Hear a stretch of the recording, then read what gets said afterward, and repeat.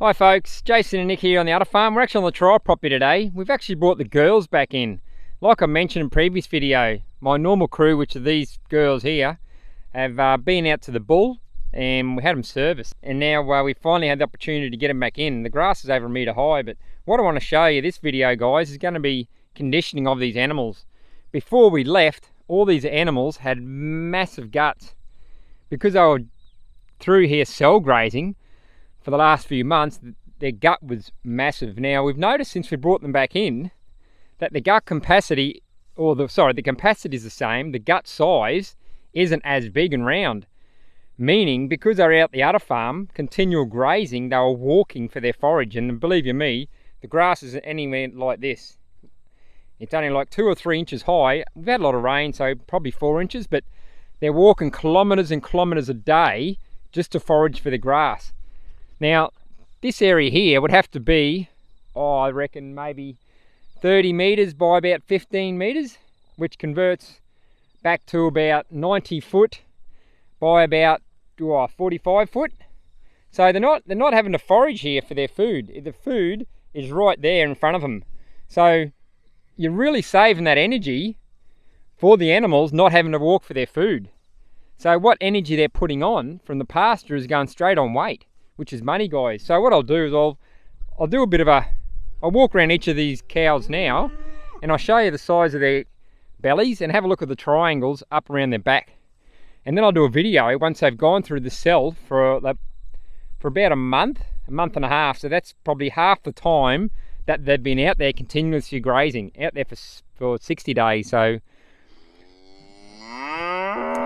yeah, okay, Rainey, I'll start with you. So let's have a look at her gut. Not hanging down. If I go to the side of her, it's not really sticking out. There's a couple of little triangles there on the side. Hey Rainey.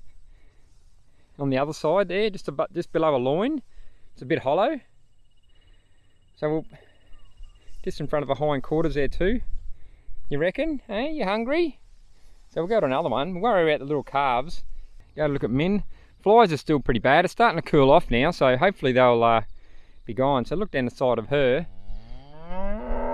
Look down the side of her, you definitely see the back up there just below that loin and the short ribs.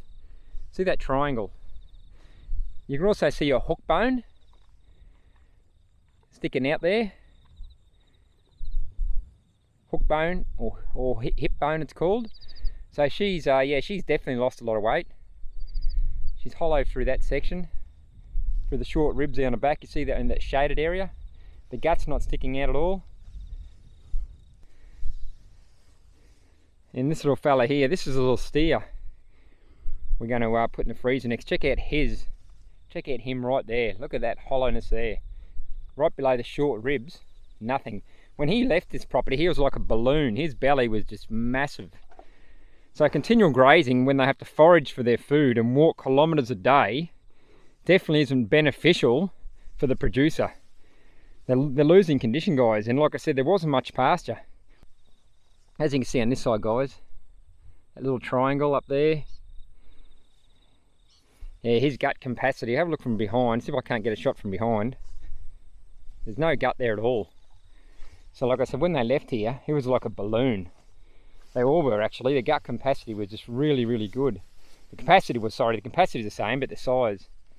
So what I'll do, guys, is I'll do a video in a month and a half from now. And we'll have a look what they look like then. So we just moved him there yesterday, so that's their first movement from up there. I'll do a video on that, and I know for a fact that they haven't had much forage because last night we had them in the area up there. I went through and counted their poos, and there was a dozen. So that means there's only like 2 amongst them. Normally when we're down here and they're cell grazing through this paddock, normally I can walk through in movements and it is absolutely loaded with poos. You know, there'd be more than 15 to 20 poos.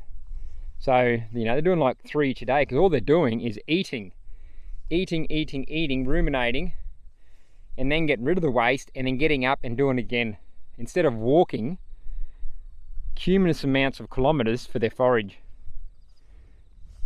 So the poo, I'm expecting the number of the poo to come up, or their wastage in the next couple of weeks, so that's good because that's adding that fertilizer back to the ground, which breaks down, gives you that free butt fertilizer in the ground, also helps the worms, the beetles take it to the ground, and then the microbes pick all that wastage up and feed it to the plants and give you that recovery, speedy, fast recovery. So yeah, that's him there side on, guys. There is nothing sticking out of there at all. So I can see they've clearly lost condition since they've been at the other farm. They're out the other farm for a period of 63 days, which is exactly 3 cycles. So that gave them time to go to the bull. So what I'll do is I'll hold this video back and I'll bring them into this cell system now, and I'll sell them through for the same period of time, roughly that 63-day period mark, which is, you know, 2 months. And then I'll play this video and I'll put the video once they've gone through the cell for 63 days, and I'll load it up the following week. That way, within the 2-week period, you can see this video and compare it with the following week's video, which will be 63 days later after grazing, and we'll have a look then if they put their condition back on. Righto guys, on that note, it's starting to rain now, so I'm going to head to the house and have a coffee. So have a good morning, have a terrific afternoon, and an awesome evening guys, wherever you're watching this from, and we'll catch you later.